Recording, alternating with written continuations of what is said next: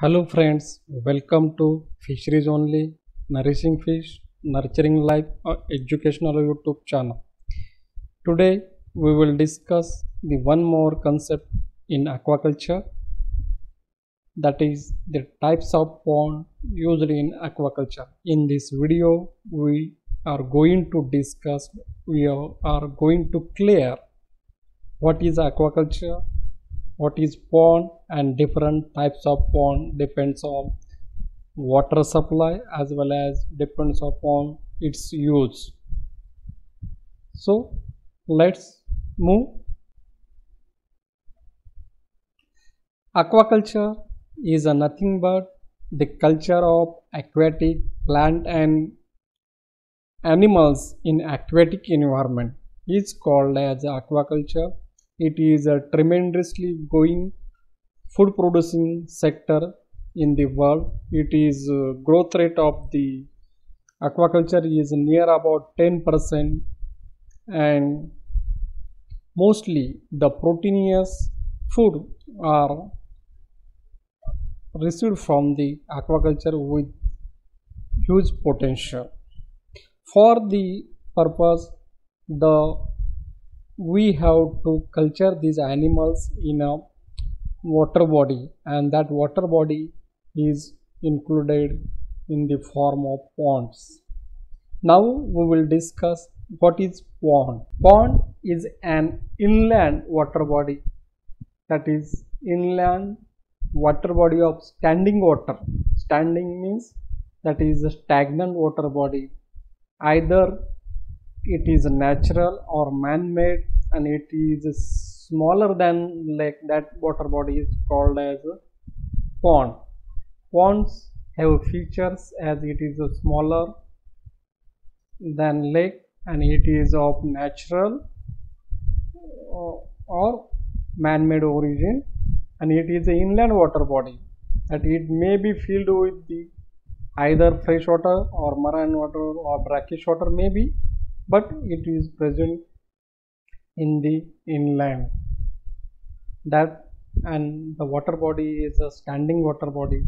That structure is called as a pond.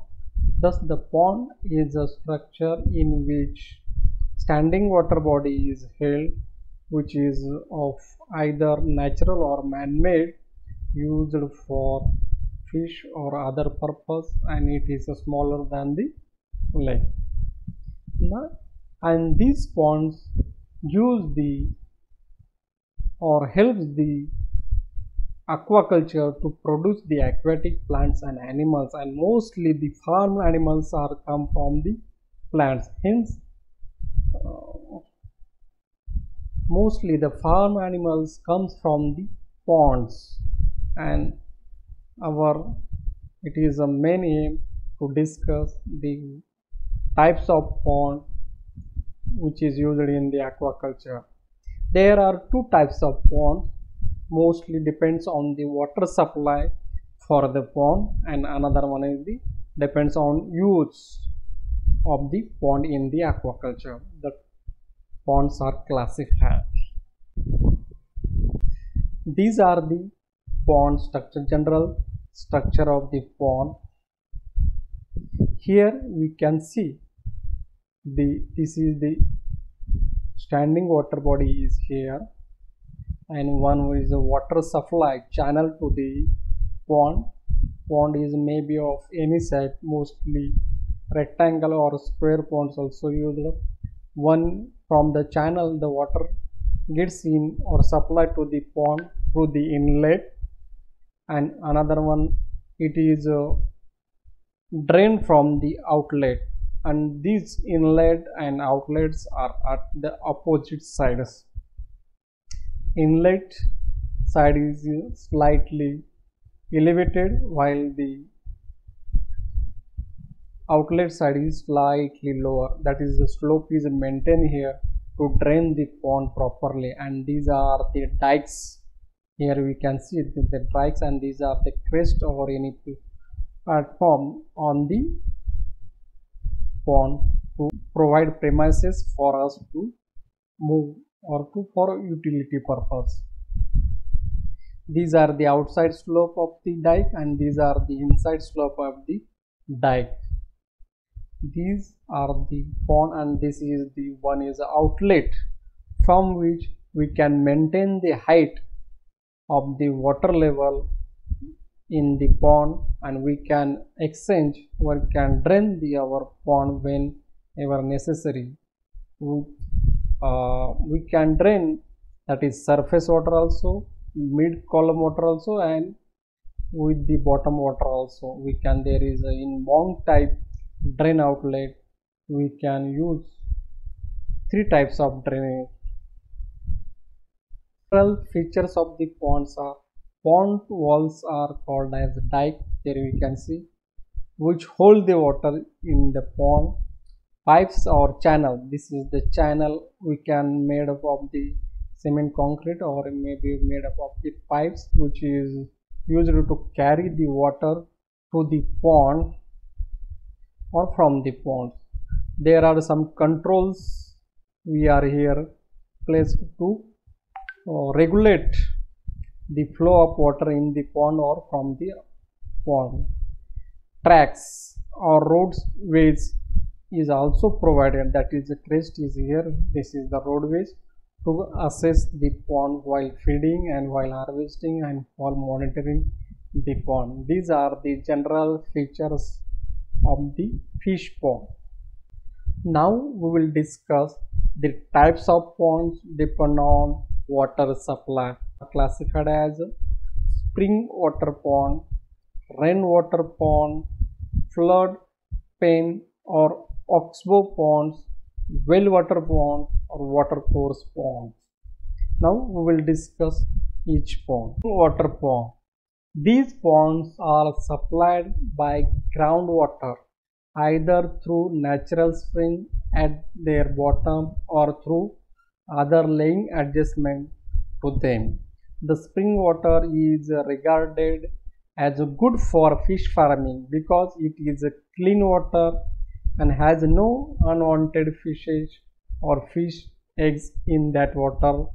However, if the spring has covered a long distance before drainage into the pond, it may have contaminate and should be filtered before use sometimes. Second one is a rainwater pond. It is also called as a sky pond and are filled with rainwater, and extent of their filling depends upon the amount of rainfall. If there is a heavy rainfall, the pond gets filled earlier and they may be overflow. Third type is floodplain or oxbow pond. The oxbow ponds are water bodies left after the stream supply it as a change its course. That means the streams or any water body changes its supply, and that pond are formed due to the accumulation of organic material and periodic flooding. That ponds are called as oxbow or floodplain pond, and it is a highly productive pond because organic material are drained by the running water. And fourth one is a water pond. Such ponds are filled with well water. That ponds are called as well water filled pond and considered the best for fish culture because well water have no any other contamination of eggs and other fishes and other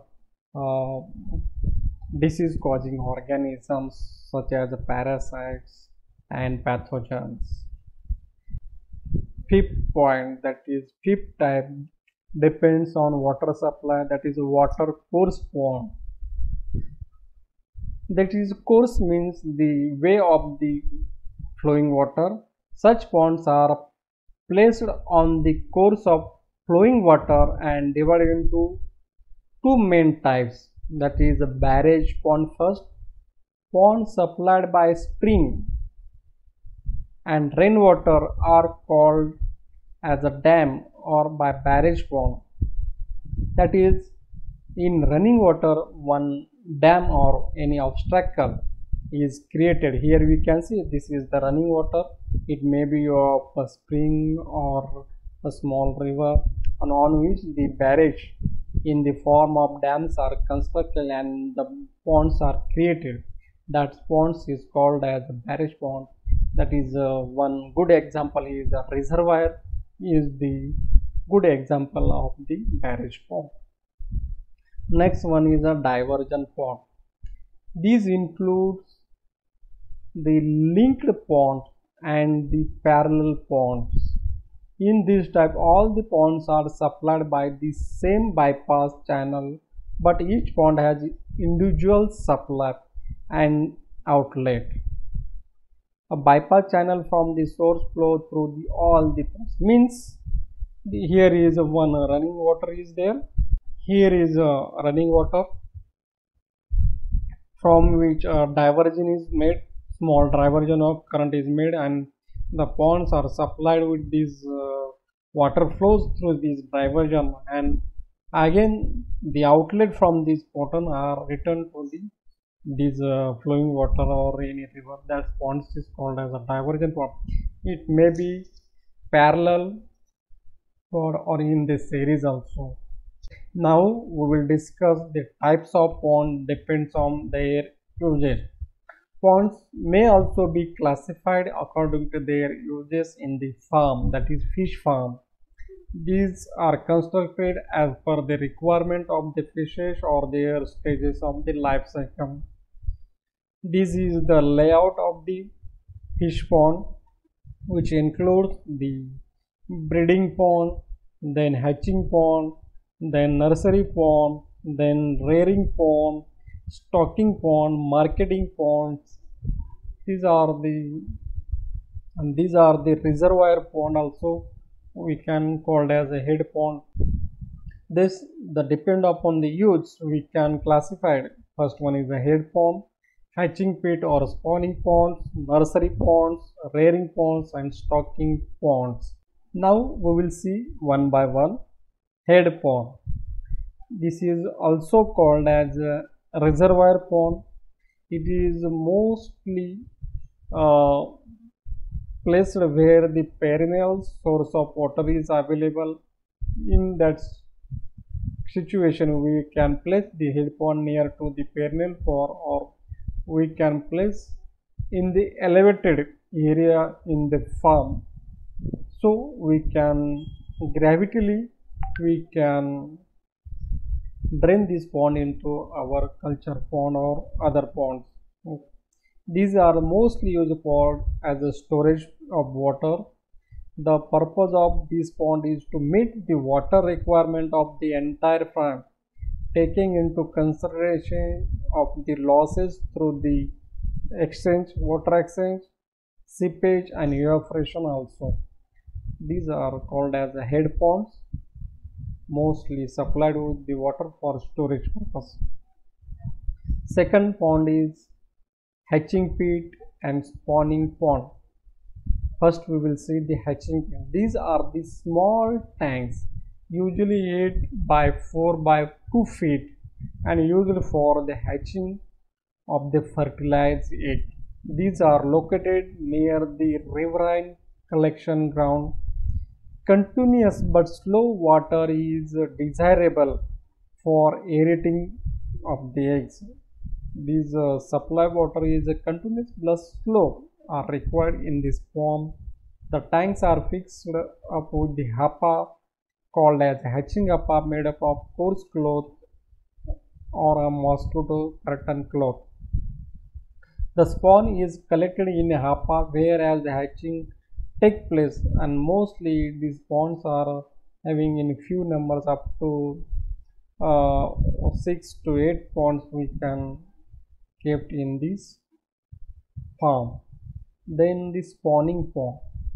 It is also called as spawning or breeding pond. Similar type of ponds are constructed in this farm or at the deeper pond with circulating water may be utilized by fixing the hapa. In the latter case, the breeders are released into the hapa after injection of hypophyseal suspension or any hormonal injection for spawning. Spawning occurs within this hapa and spawn breeders are removed from the it. Now third one is a nursery pond. These ponds are also called as a transplantation pond. These are of 50 by 50 into 4 feet and may be seasonal, so that may be dry during the summer. It helps to eradicate the unwanted vegetation and other disease causing agents such as fungi, bacteria, many fish enemies we can remove by drying. Young fry about 3 to 5 days old are transferred from the spawning pit to this nursery pond where they remain for 30 days, and the main object of this nursery is to create a suitable condition or mostly food availability for the growing spawn. After that, the nursery rearing we are go for rearing pond, and these are the ponds slightly larger than the nursery pond. It is also seasonal or perennial pond of sizes 9 into 13 to 4 feet and used for rearing of advanced fry for 2 to 3 months. In nursery pond we can harvest fry. We can first keep spawn and harvest fry. In rearing pond we can rear the fry up to the advanced